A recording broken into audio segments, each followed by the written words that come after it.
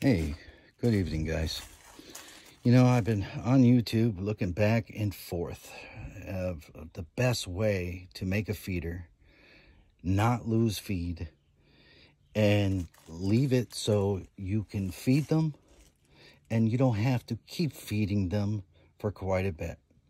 Now, I went over a lot of other people's YouTube videos on quail feeders and how they made them and designed them.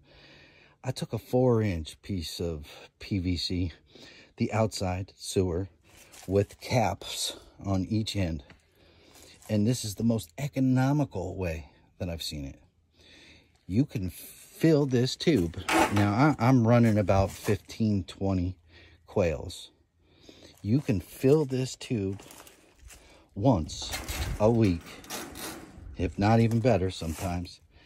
And it's nice because I made it so as the feed goes down lower in here, as you can see, when you rotate it, you just rotate it a little bit. It locks itself in place. And then when it's time to feed them, pull the cap off, pull the tube out, fill up the tube again, slide it back in there. See you in a week or so. But I don't know if you guys would like this idea or not, but I sure love it.